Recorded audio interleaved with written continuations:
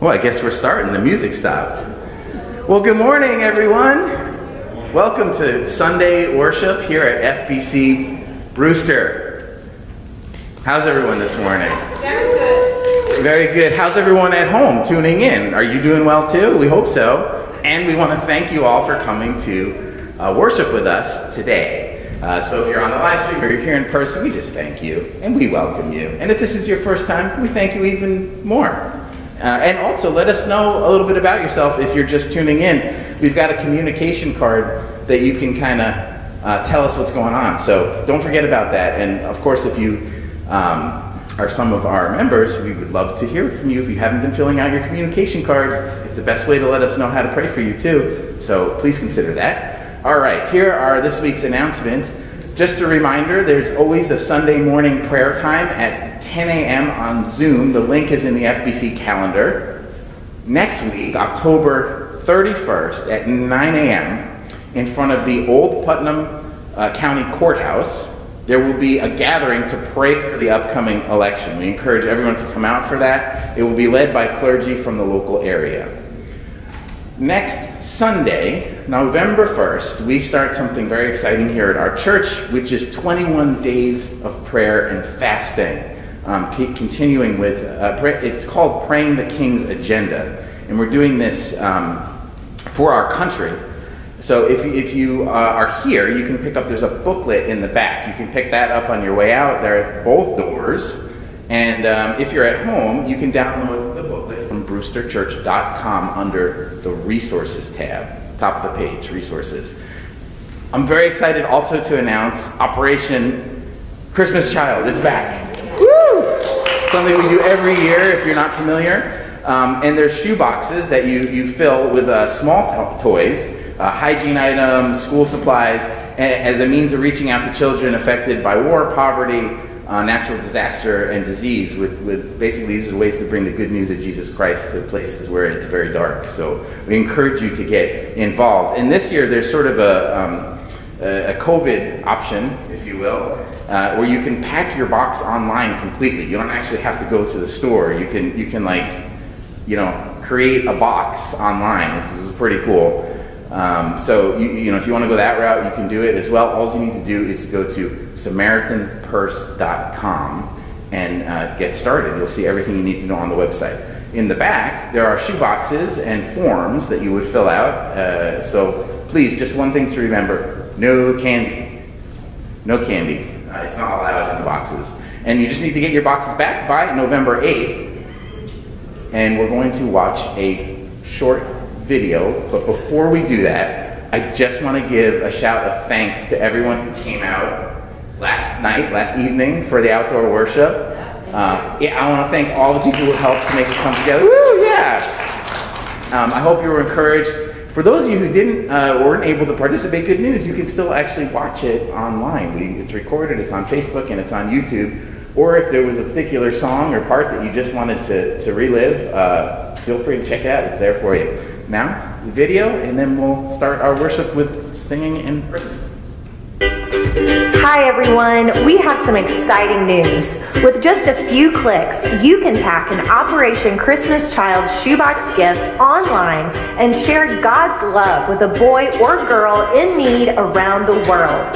Simply select toys and other fun items you'd like to include from our collection and personalize your gift with your own letter and photo. Samaritan's Purse will then pack the gift for you and send it on its way for a donation of just $25. And now we're introducing Goal Pages. It's a great way to pack shoeboxes online and encourage your church or group to participate. In a few easy steps, you can create a custom web page and track your progress towards a shoebox goal. Just upload an image or logo, write an inspiring message, and set a goal for how many shoebox gifts you want to pack. You'll receive a unique link from your page that you can share via email or social media.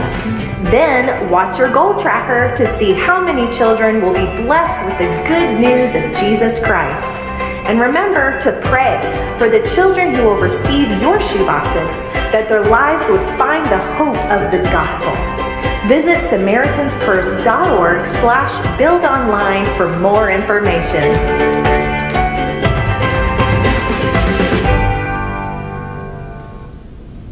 Nice. Well, good morning.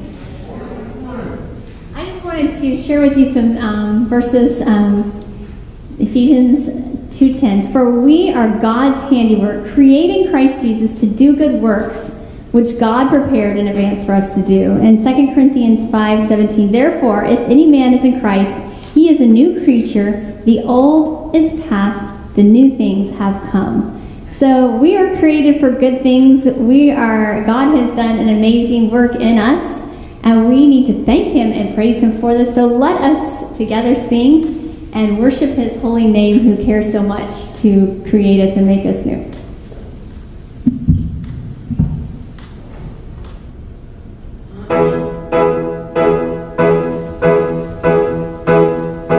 In Jesus' name, I've been changed, I've been filled, I've been found, I've been freed, I've been saved. In Jesus' blood, I've been loved, I've been cleansed and redeemed, released, rearranged. How can I show you that I'm grateful? You've been so generous to me. How can I worship more than singing? Live out redemption's melody. I have been blessed, now I want to be a blessing. I have been loved, now I want to bring love. I've been invited, I want to share the invitation. I have been changed to bring change, to bring change. In Jesus' name we are changed, we are called, we are chosen, adopted and named. In Jesus' blood we are loved, we are healed, we are forgiven and freed and no shame. We want to show you that we're thankful, flooding your world with hope and peace. Help us to worship more than singing, giving redemption's hands and feet. We have been blessed, now we're gonna be a blessing. We have been loved, now we're gonna be loved. We've been invited, we're gonna share the invitation. We have been changed to bring change, to bring change. We have been changed to bring change, to bring change. Thank you for this new life. Thank you for the invitation. God, we want to live out loud enough to shake the nations in your name. We have been saved. We're going to shout about the Savior. We have been found. We're going to turn over every stone. We've been empowered to love the world to heaven. We have been changed to bring change, to bring change. We have been changed to bring change, to bring change. We have been changed to bring change, to bring change.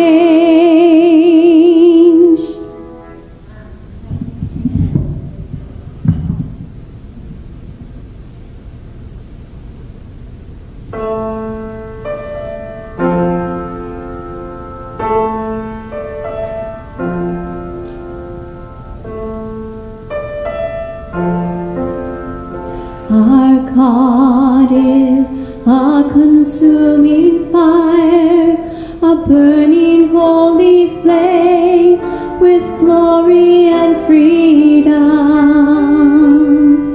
Our God is the only righteous judge, ruling over us with kindness and wisdom, and we will keep our eyes on you. We will keep our eyes on you.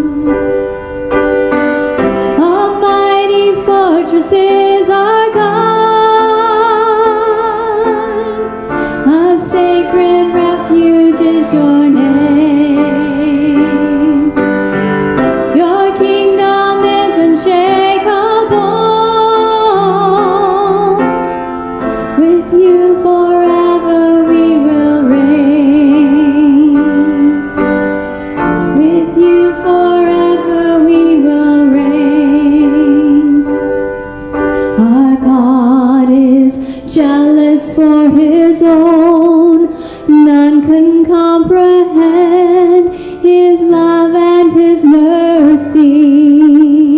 Our God is exalted on His throne, high above the heavens, forever He's worthy, and we will keep our eyes on You.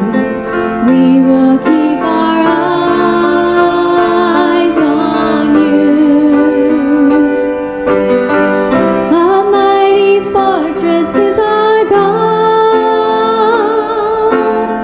a sacred refuge is Your name. Your kingdom is unshakable, with You forever we will reign. With You forever we will reign. We will keep our eyes on You. We will keep our eyes on You. So we will set our hearts on You. Lord, we set our hearts on You. A mighty fortress is our God, a sacred refuge is Your name. Your kingdom is unshakable, with You forever we will reign.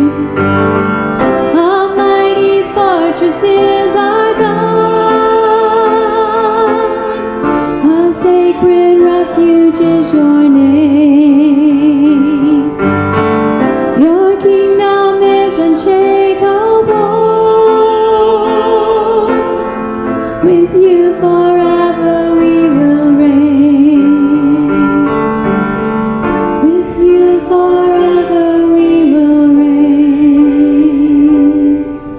Our God is a consuming fire, a burning holy flame, with glory and freedom.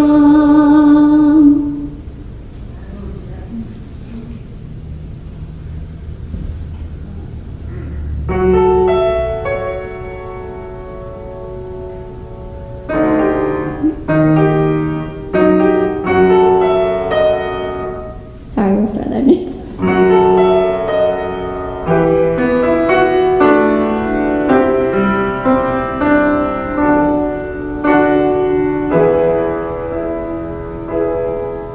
If my heart is overwhelmed and I cannot hear Your voice, I'll hold on to what is true, though I cannot see.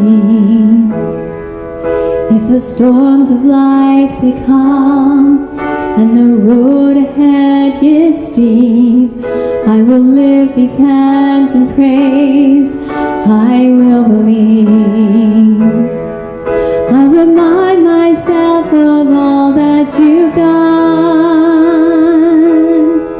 and the life I have because of Your Son.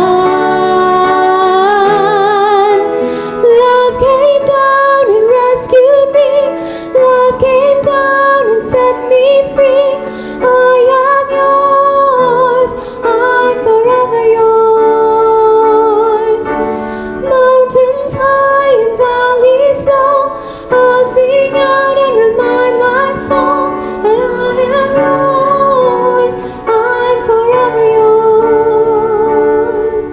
When my heart is filled with hope, every promise comes my way. When I feel Your hands of grace rest upon me, staying desperate for You, God, staying humble at Your feet, I will lift these hands in praise, I will believe. I'll remind myself of all that You've done, and the life I have because of Your Son.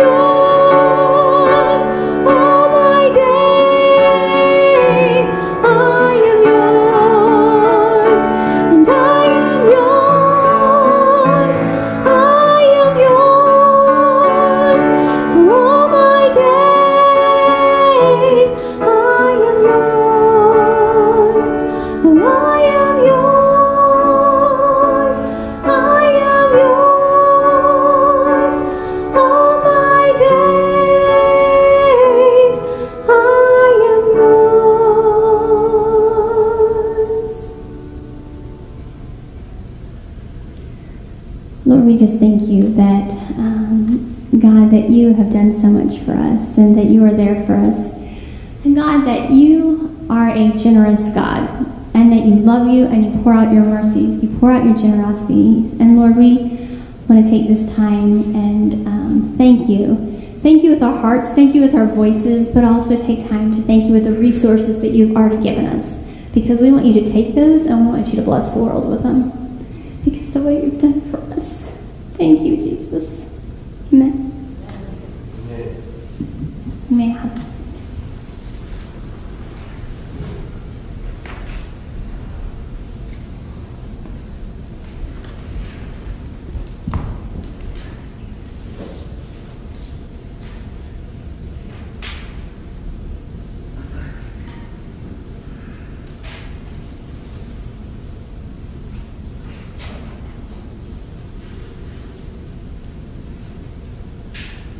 Iram, Iram, Orientem. This Latin phrase best describes what I've been feeling for several months now. Iram, Iram, Orientem. I felt it. I believe many of you have been feeling it these past few months as well. Iram, Iram, Orientem. It's been pervading all of us, being felt throughout our nation. Any idea what it is? There's an author whose works I enjoy reading. He offered an interesting insight into these times.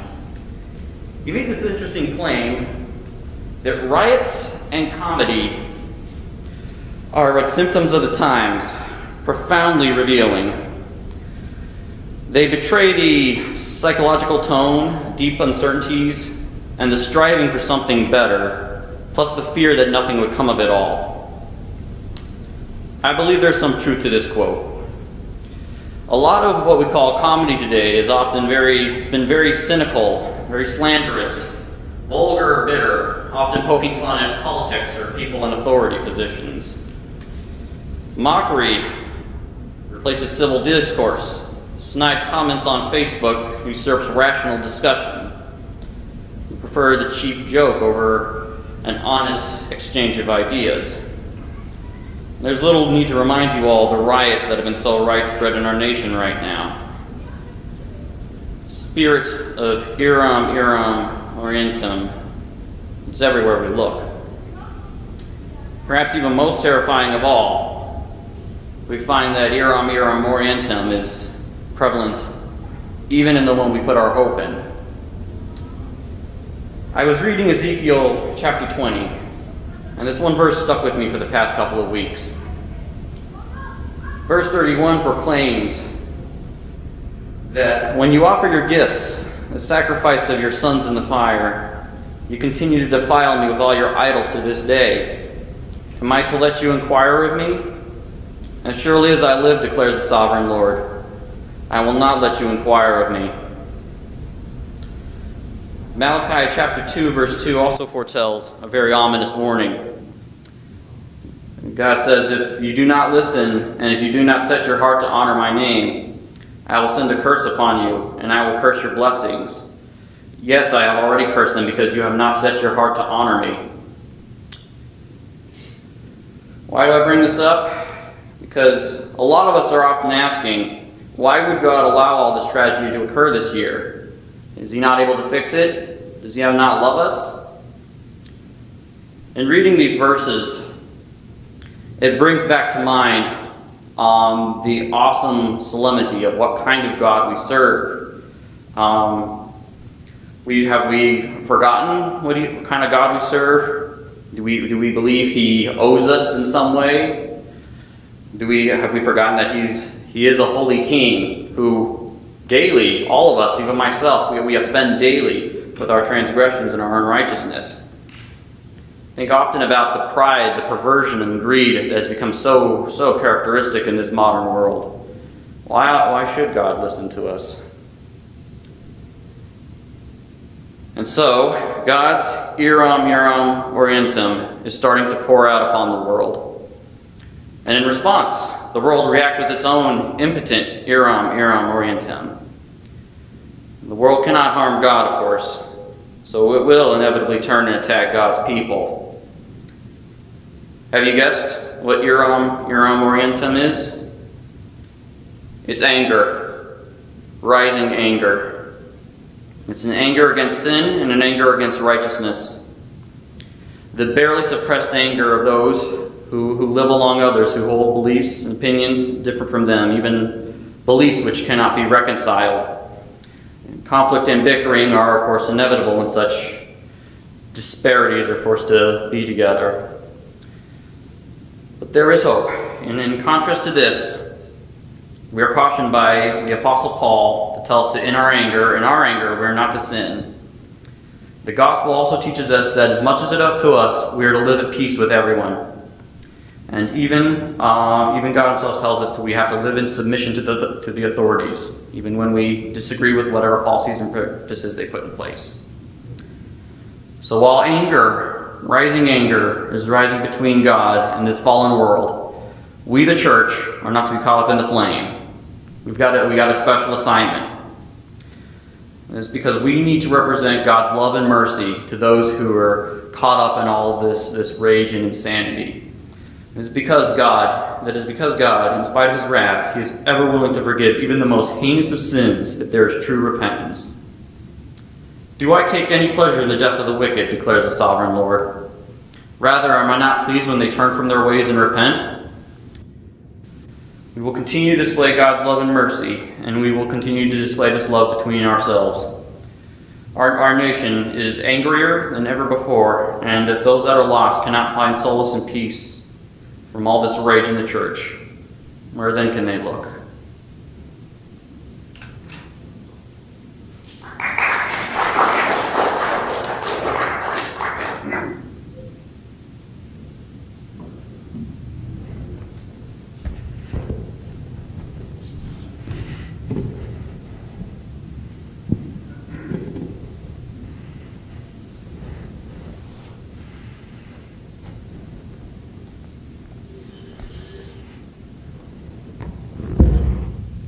Good morning. Good morning. Join me with a word of prayer.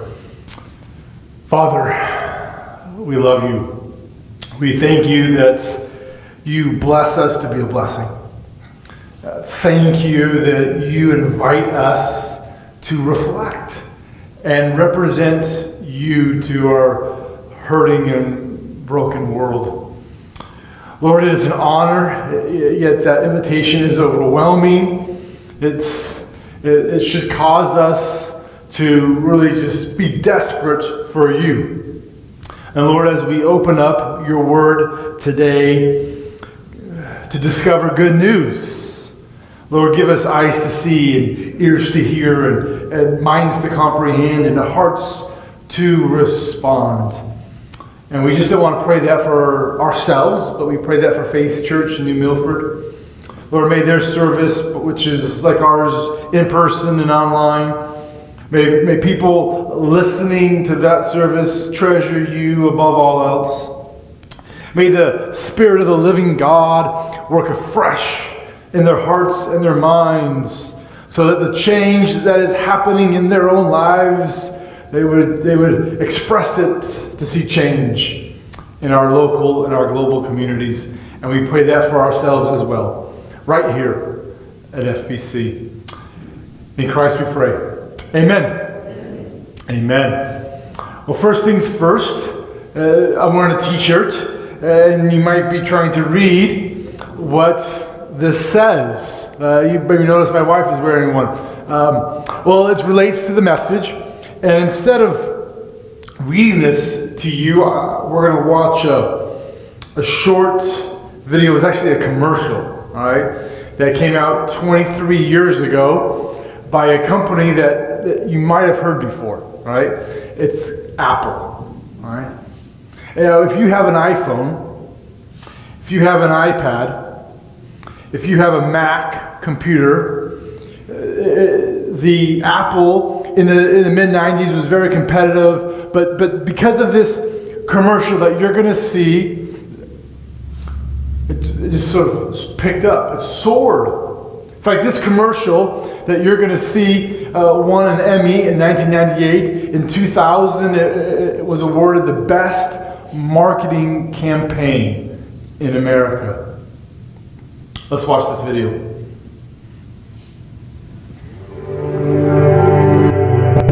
Here's to the crazy ones, the misfits, the rebels, the troublemakers, the round pegs in the square holes, the ones who see things differently. They're not fond of rules, and they have no respect for the status quo. You can quote them, disagree with them, glorify or vilify them. About the only thing you can't do is ignore them, because they change things. They push the human race forward. While some may see them as the crazy ones, we see genius. Because the people who are crazy enough to think they can change the world are the ones who do.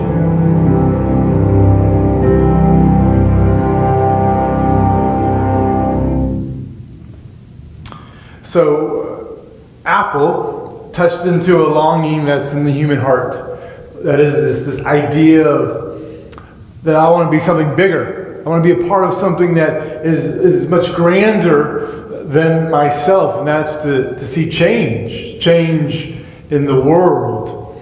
And Apple sort of connected the dots. So people thought, because before this commercial, Apple was just sort of the average of all of the companies. But because of this marketing campaign, people thought, if I buy a Mac computer, then I'll be a part of changing the world. And Apple just took off.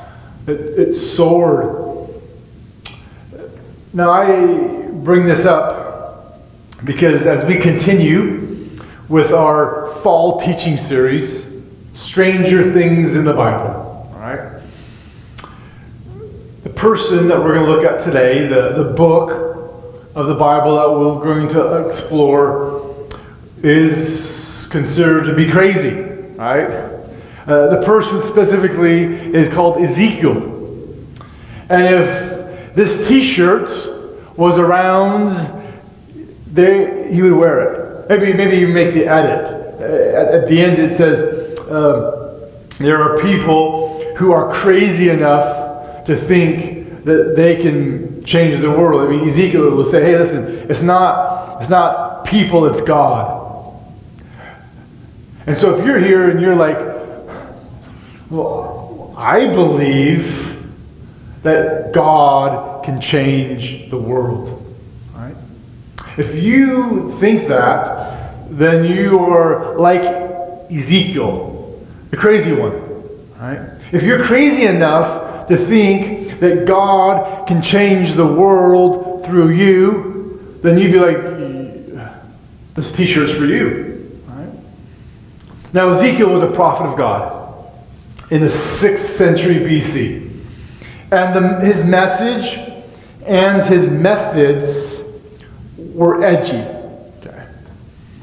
They were crazy, to say the least. In fact, Jewish history tells us that if someone wanted to become a rabbi, they would say, listen, that's great, but in your preparation, please do not read or study the book of Ezekiel. Because if you do, you may just change your mind. In fact, there are portions of Ezekiel that are so graphic in nature. All right? I mean, some of you might want to read Ezekiel this week, because there are certain portions that are so graphic that the Jewish leaders said, we do not want these portions of Scripture to be read publicly. We don't want them to be read in the temple. We don't want them to be read in the synagogue. Again, this is the word of the Lord. And yet you have people saying, I don't want them to be read publicly. Well, this is Ezekiel. Now, if you asked professing Christians, what do you think of Ezekiel? You know, there might be a few that would be like, I'm not familiar. Is that a book in the Bible? Some maybe have started to read Ezekiel, but they didn't finish it. And maybe that's you. You started it, but you didn't finish it. And the reason why you didn't finish it, because you think it's just so bizarre. The second truth is this, is that God is on the move. God is on the move. That God's presence cannot be contained in a building like the temple in Jerusalem. Okay, so Ezekiel's a Jew, and all Jews are, listen, you got to go to Jerusalem. That's where God dwells. And so Ezekiel probably was a little shocked and surprised that he's living in Babylon, far, far removed from Jerusalem, and yet God shows up. Likewise, today, people think, listen, the presence of God is in a church building, right? And God dwells here. But God dwells everywhere. God dwells in anyone who claims to follow Jesus. God is on the move. There's a lot of negative things about this COVID pandemic.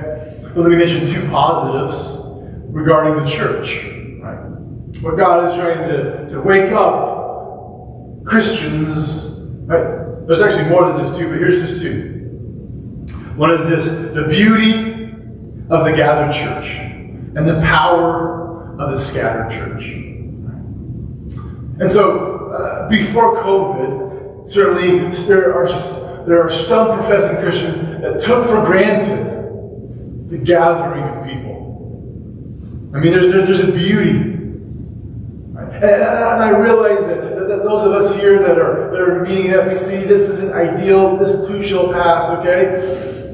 But there's something about being together.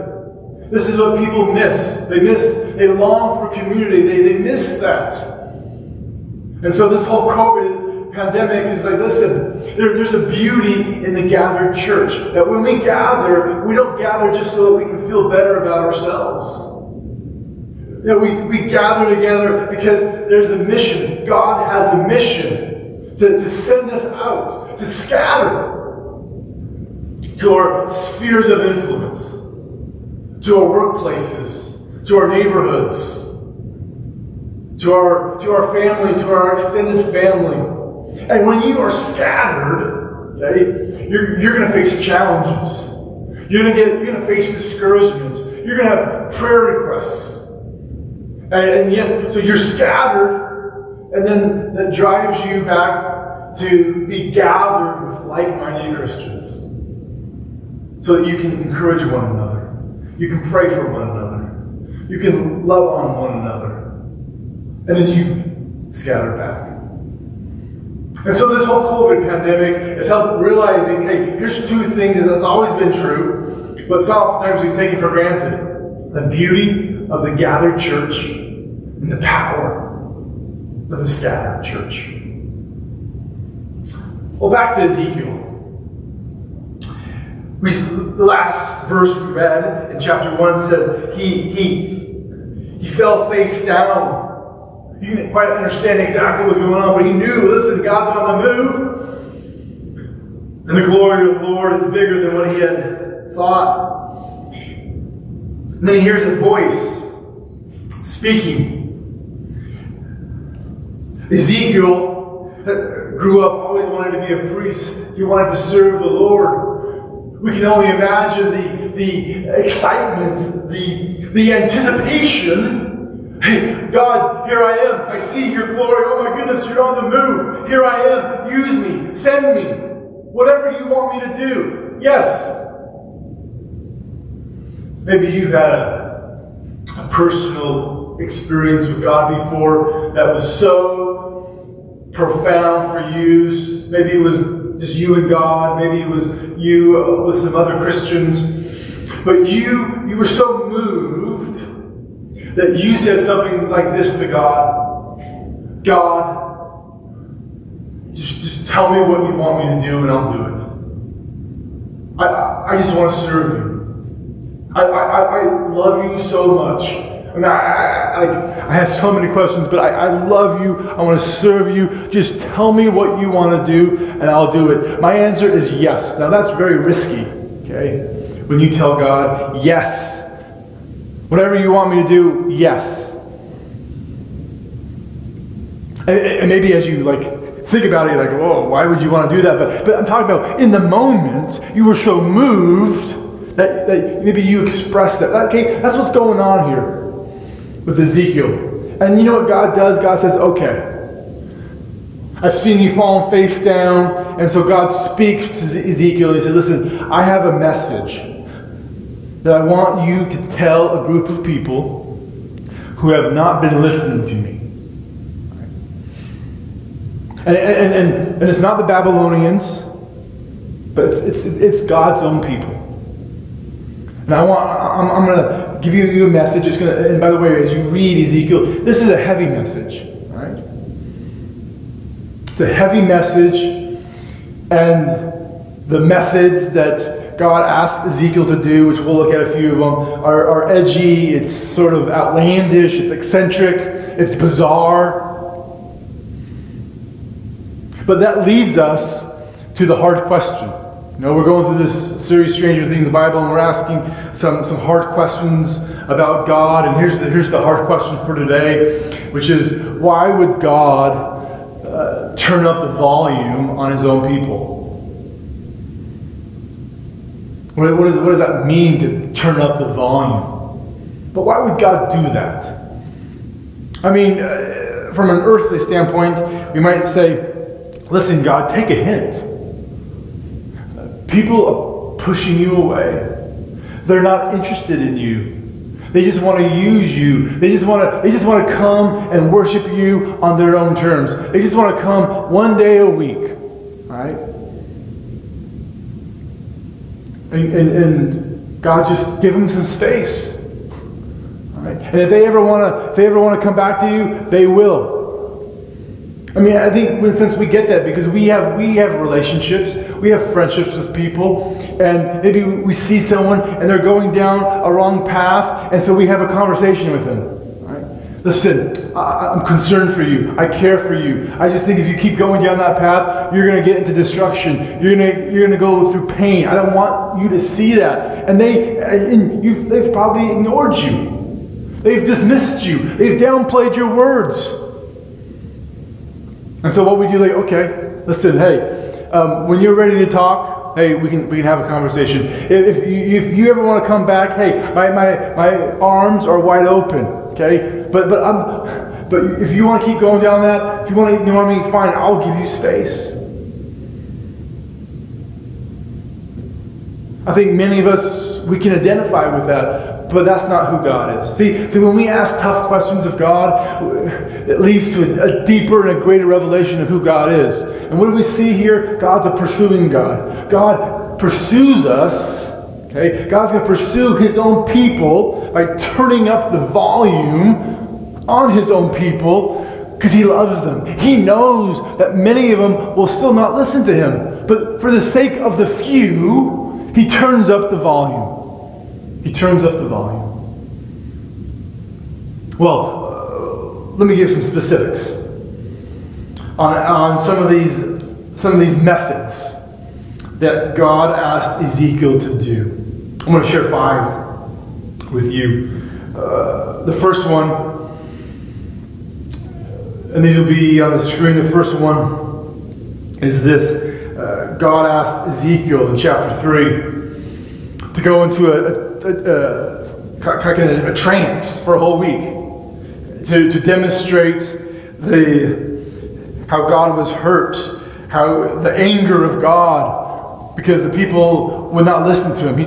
So Ezekiel just shows up, doesn't say anything. He's like, talk about awkward, talk about eccentric for a week. Second one is Ezekiel becomes mute. He can't speak for a certain time to symbolize God's people's refusal to hear and respond to God's word. The third one is that Ezekiel is asked by God to lay on his left side for 390 days. And then after that's over, he has to do it for 40 more days on his right side to symbolize God's judgment on the northern and southern kingdoms of Israel. That kind of leads to the question of what's Ezekiel going to eat? All right, for these days. Well, that leads to the fourth sort of crazy and edgy method, which is this.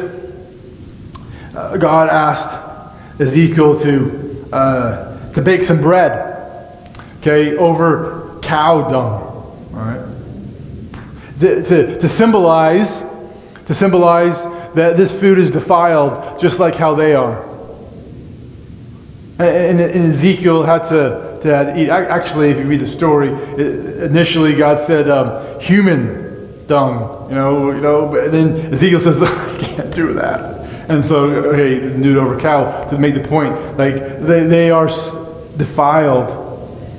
Oh, by the way, there's a U.S. food supplier that took the recipe that's in verse 9 of chapter 4, and it's called Ezekiel bread. Maybe you've had it before. And I'm pretty sure, okay, if you know anything different, let me know. But I'm pretty sure they bake it a little differently than how Ezekiel did it. All right, I'm just saying. All right, if you know something different, let me know. Okay. So that was number 4. The last one, the fifth one, is this. Is that Ezekiel had this, typical Jewish beard, and God says, I want you to take it off, shave it off, and I want you to divide the trimmings up into to do 3 different things. And this all symbolizes the coming judgment of God on his own people. There's more than that, the 5. I just gave you 5. But maybe you're beginning to see why the Jewish leaders asked potential rabbis, please don't study Ezekiel. All right? Because you may just change your mind. This is why most churches, okay, don't teach on the book of Ezekiel, because it's so bizarre and strange, crazy. But remember, hey, Ezekiel was one of the crazy ones. Why? Because he thought that the one that could change the world was God. Remember, if you think that too, then you've joined the club with Ezekiel, and you're one of the crazy ones too. This t-shirt is for you as well. Well, Ezekiel keeps faithfully sharing these strange methods, okay? Hoping for the people of God to listen and to respond. The volume is being turned up.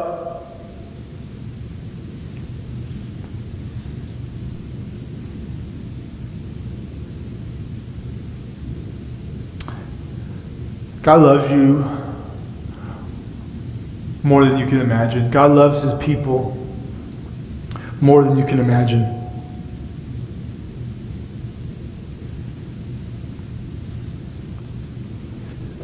Despite the strangeness of these methods, I've been praying all week for you that you would see God's heart of love. Okay? His heart of love.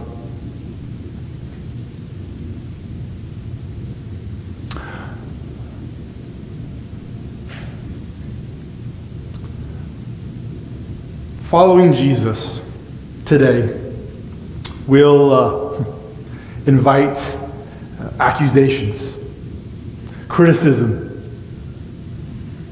labels, even among Christians. Definitely the outside world. I'm going to give you just some examples of this.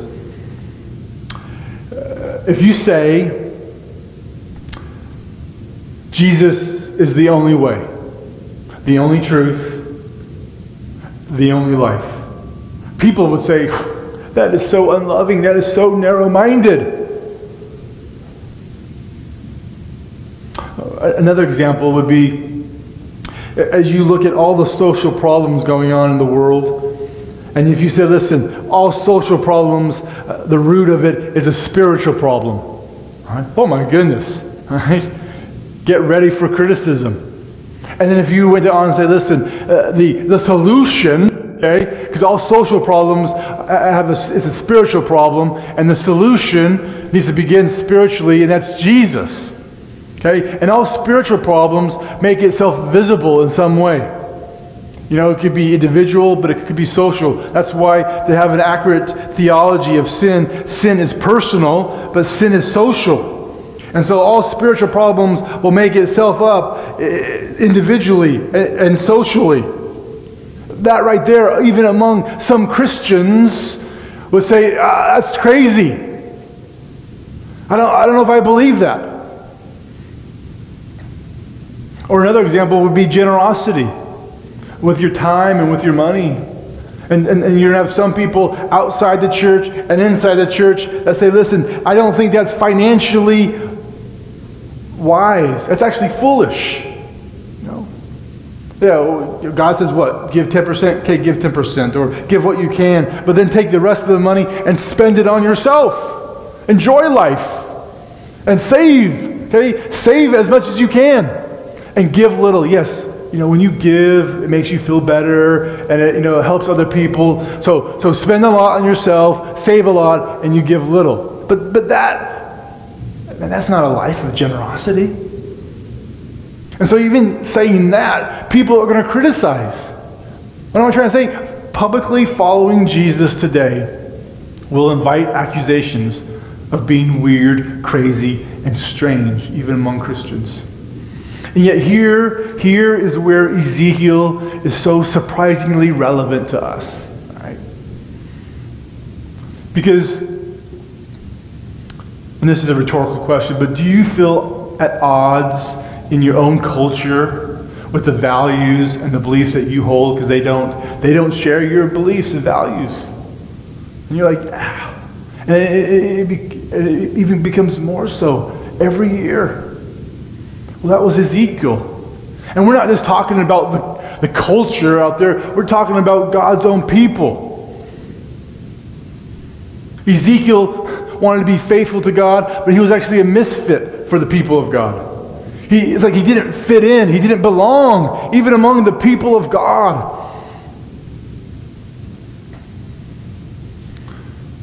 In fact, as I look at Ezekiel, I think maybe, since it's so relevant, and I know that needs to be unpacked because you have all the strangeness and the bizarreness going on here, but it is very relevant to 2020. In fact, maybe next year we should spend the whole year going verse by verse through Ezekiel. That would be a good thing to do, but actually next year we're going to take the whole year and we're going to read straight through the Bible. As we celebrate 150 years of this church building, 150 for Jesus. And so the message series for 2021 is going to be Jesus on every page. Because Jesus is on every page. Every story, Old Testament, New Testament, either shouts or whispers the name of Jesus. And you and I, we're going to see that. Old Testament, New Testament. We're either looking forward to Jesus or we're looking back. The name of Jesus is throughout. And so that's what we're doing. But Ezekiel, surprisingly relevant. Because God wants not just to use Ezekiel to turn up the volume on the culture and on his own people. He wants to use you and me. I want to illustrate this by a graduation speech that Steve Jobs, right, one of the co-founders of Apple, the one that narrated that commercial that we saw, he was giving a speech in 2005 in to Stanford University graduating people. And what he said is still people think, oh, it's so inspiring, it's so remarkable. But this is what he said. He said, listen, your time is limited. Don't waste it by living someone's life. Don't be trapped by dogma, which is living with the results of other people's thinking. Don't let the noise of others' opinions drown out your inner voice. People are like, oh, that's all love. It's all life's about, searching for your inner voice. Ezekiel's words fell on deaf ears, but what Steve Jobs says and other people who say something similar to this, like people are like, oh, this is great, even among professing Christians. A few years ago, a study came out and said the majority of Christians, when they're facing a difficult decision, when they're facing a crisis, look within themselves first. Trying to find that inner voice. But life's not about trying to find your inner voice. It's about trying to get your voice to tune to God's voice. That's where life begins. That's where freedom begins. This is actually what Jesus says. John chapter 8, verse 31 and 32 says this.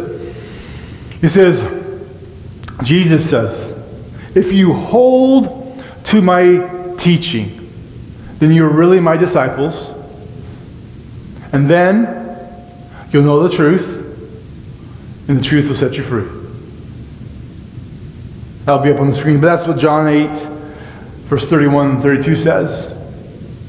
Now that last phrase, is that all popular? Like everyone uses it, every cause uses it, every politician uses it. Hey, if the truth will set you free.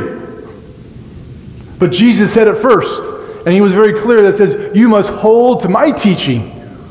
Not someone else's teaching, not your own teaching, not a combination of whatever you want. No, my teaching, then you'll know the truth, which is who he is the truth.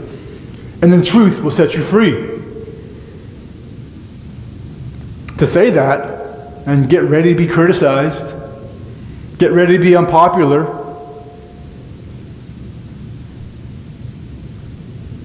Here's something else that a lot of people think, including Christians.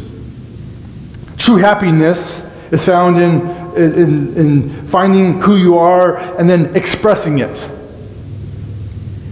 I wonder how many people who profess to be Christians have given you some advice. You go to them and you're seeking counsel and you're seeking some advice, and they say to you, listen, just follow your heart. Or whatever you do, if it makes you happy, then that's what you need to do. Because God wants you to be happy. So you just, whatever makes you happy, you just do it. I mean, how many people believe that? A lot. How many Christians? Hey, well, God knows, but there is a lot of people that think that. Live for yourself. Be your own authority. What does God's word say? Because remember, it's about tuning into God's voice. Well, here's what God says in Galatians chapter 2, verse 20. All right? Galatians chapter 2, verse 20. This is the Apostle Paul says, listen, I have been crucified with Christ, and I no longer live, but Christ lives in me. The life I now live in the body, I live by faith in the Son of God, who loved me and gave himself up for me. So life is not about living someone else's life. Life isn't about living the life you want. All right? Life's about allowing Jesus to live his life through you. And that's, you're going to get criticized if you believe that, if you speak up for that. If you try to turn the volume up on the church and on people, say, listen, true freedom is found by surrendering your life to Jesus, by surrendering yourself to the Word. That's crazy. You can't change the world by that. Oh, but remember, the crazy ones are those that think they're crazy enough because God can change the world through you and me. Now, how does God do that? All right? How does God do that? Because there's many people in our culture, Christians and not yet Christians, who are confused, who are empty. They are not embracing true freedom, but they think they might. So what would God do? All right? And that leads us to Ezekiel chapter 37. I told you Ezekiel is surprisingly relevant to what we're doing today in our nation.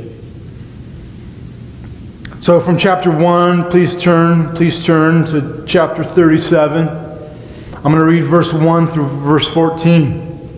All right, this is the word of the Lord. Ezekiel 37, verses 1 through 14 says this: "The hand of the Lord was on me, and he brought me out by the Spirit of the Lord and set me in the middle of a valley. It was full of bones. He led me back and forth among them, and I saw a great many bones on the floor of the valley, bones that were very dry. He asked me, 'Son of man, can these bones live?' I said, 'Sovereign Lord, you alone know.' Then he said to me, 'Prophesy to these bones and say to them, dry bones, hear the word of the Lord. This is what the sovereign Lord says to these bones. I will make breath enter you, and you will come to life. I will attach tendons to you and make flesh come upon you and cover you with skin. I will put breath in you, and you will come to life. Then you will know that I am the Lord.' So I prophesied as I was commanded, and as I was prophesying, there was a noise, a rattling sound, and the bones came together, bone to bone. I looked, and tendons and flesh appeared on them, and skin covered them, but there was no breath in them. Then he said to me, 'Prophesy to the breath. Prophesy, Son of man, and say to it, this is what the sovereign Lord says. Come, breathe from the four winds and breath into these slain, that they may live.' So I prophesied as he commanded me, and breath entered them. They came to life and stood up on their feet, a vast army. Then he said to me, 'Son of man, these bones are the people of Israel. They say, our bones are dried up and our hope is gone. We are cut off. Therefore prophesy and say to them, this is what the sovereign Lord says, my people, I'm going to open your graves and bring you up from them. I will bring you back to the land of Israel. Then you, my people, will know that I'm the Lord, when I open your graves and bring you up from them. I will put my spirit in you, and you will live. And I will settle you in your own land, and you will know that I am the Lord. And I have spoken, and I have done it, declares the Lord." What a scene.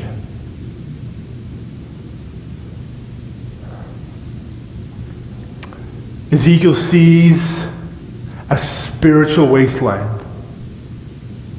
And we're not talking about the Babylonian culture, though that would certainly apply to them. But the spiritual wasteland is on the people of God.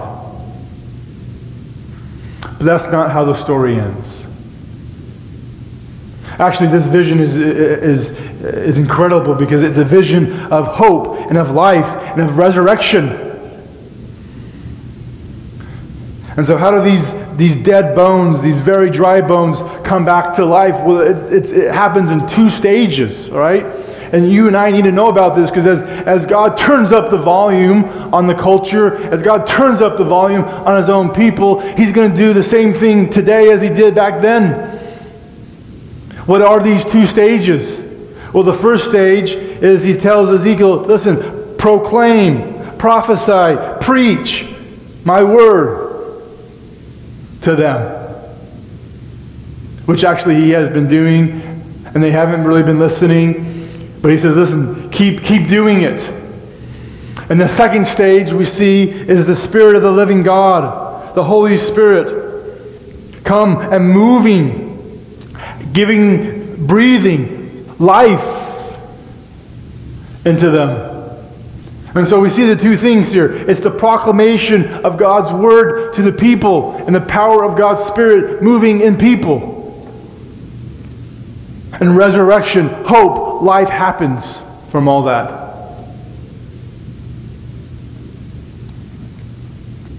Why did God want Ezekiel to know this? Certainly, God wanted you and me to know about this strange and bizarre vision. Why?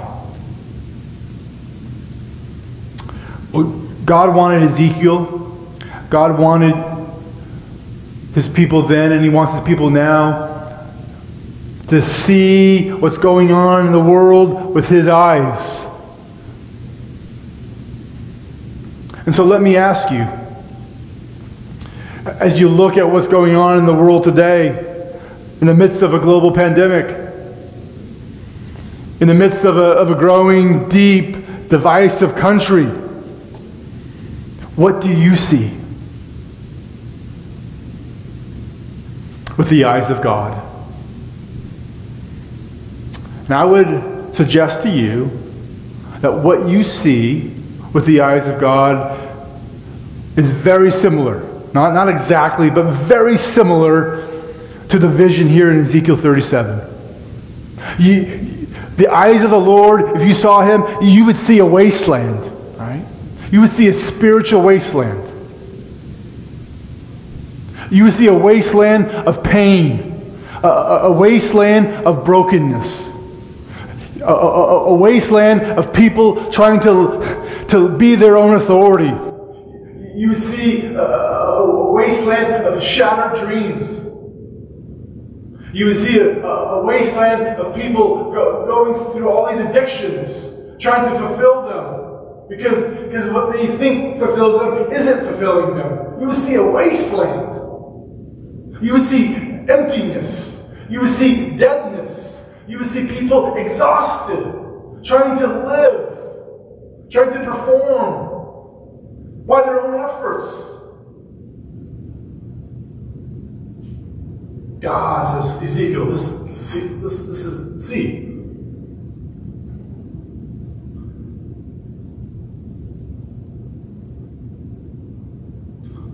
Now we might think, well, I'm no Ezekiel. I don't even want to be Ezekiel. But did you notice, as we read Ezekiel 37, there was nothing about Ezekiel. He was just a participant. It was all about the power of God's Word. It was all about the power of the Spirit of God moving and breathing. It wasn't about Ezekiel's personality. It wasn't about his delivery style. It's all about God likewise. Because we think, God, I see the wasteland. I see the brokenness. God, what do you want me to do? Because some of us struggle. God, what's your role for me? It's not complicated. It's just listen. Proclaim God's Word. And allow the Spirit to move in your life. So that when you proclaim His Word, you do it in the power of the Holy Spirit. And that's what brings dry bones to life. That's what brings dead bones to life. Just proclaim God's Word. Well, I don't have the knowledge. I don't have the confidence. Just proclaim God's Word. Because it's not about you. And allow the Spirit to move in you. And this is such a vision of hope. I told you that despite all the strangeness and the bizarreness going on in Ezekiel, it is surprisingly relevant to the calling of Christians today in 2020. So praise God. Praise God. Now, as we wrap this up, one of the major questions that the book of Ezekiel is asking you and me, it's not the only question, but it's a big question. And oftentimes people miss it, okay? Because of the strangeness of the book and the edginess of Ezekiel's methods.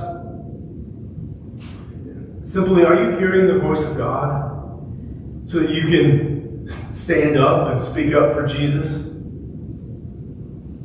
Remember, it's not about you. The power is not in you. It's not in your personality. It's not in your knowledge.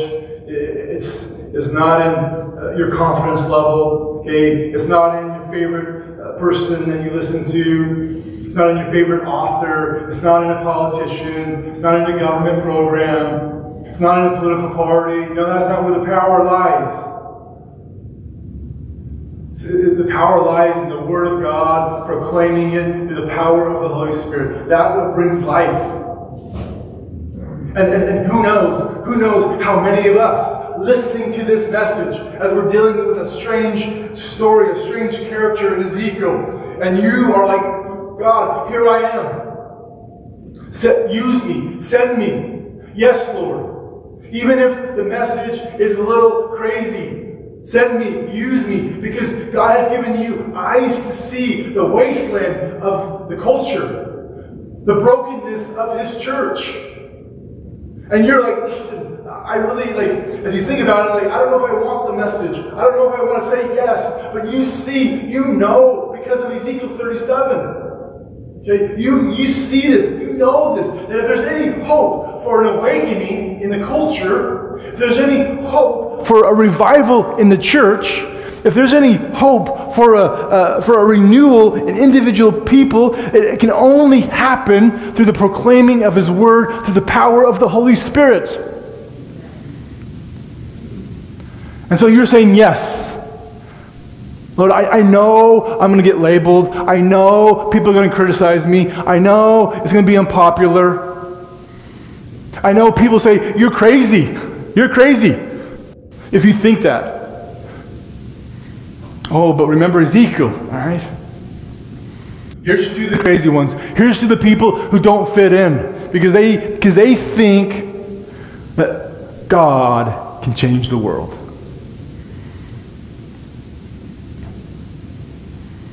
And He invites you to do the same thing. So some of us here, when I ask the question, have you heard God's voice? You're like, I don't know. It's been a long time. Maybe you've never heard the voice of the Lord before. And if that's you, just allow the Spirit of God to breathe on you. Some of you here, you're Christians. You said yes to Jesus, but you're dry. You're exhausted. You're tired. That's many Christians going through what we're all going through. So what do you do? Well, you just allow the Word of God, through the power of the Holy Spirit, to breathe on you.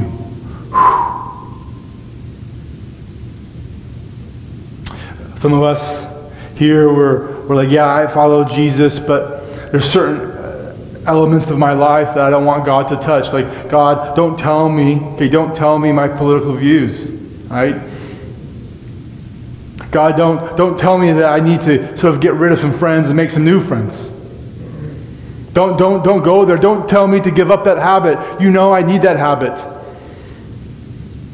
God, that person's annoying. That person's demanding. Don't tell me to keep loving on them. I don't want to hear it.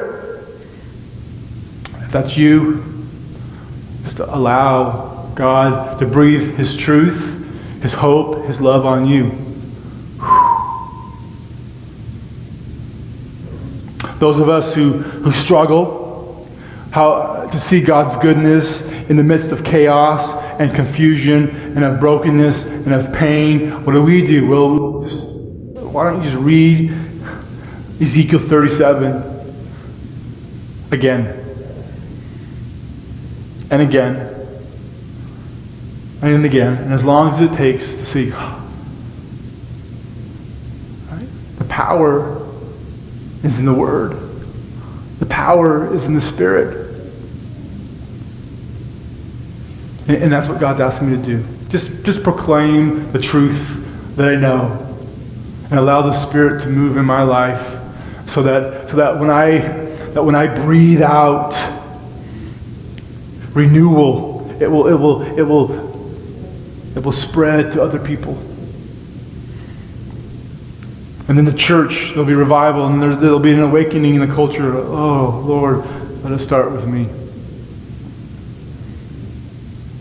Let's pray. Father, I thank you that you do show up in our lives to turn the volume up. And I thank you that you invite us. Lord, I pray that for everyone listening to this message right now and in the future, that they would know, like, listen, you just didn't call Ezekiel to this. Every follower you call to proclaim your word through the power of the Spirit. And so, Spirit of the living God, work afresh in us.